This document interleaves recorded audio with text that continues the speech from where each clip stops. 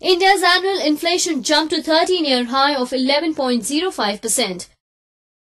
India's annual inflation jumped to 13-year high of 11.05%, powered by a fuel price rise. The rise in petrol, diesel and cooking gas prices announced by the government on June 4th had put the pressure on price line, pushing the inflation by week ending June 7th up from 8.75% in the preceding week. Besides fuel prices, rise in prices of food products added to the pressure on price line and woes of the government. It is indeed a very difficult time,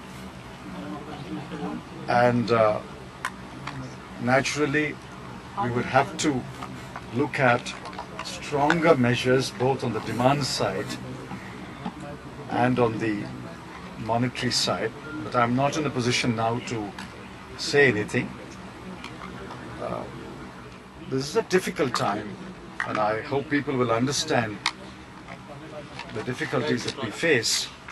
The jump took many analysts by surprise, and further interest rate rises are now expected. Previous high inflation of 11.11% was witnessed on May 6, 1995. The rise now threatens to hit India's poor the hardest and sparked protests in many parts of the country from consumers and transport operators. The problem is worrying for the government party, which is facing elections in a number of states this year. Purnima with Salvia for ANI.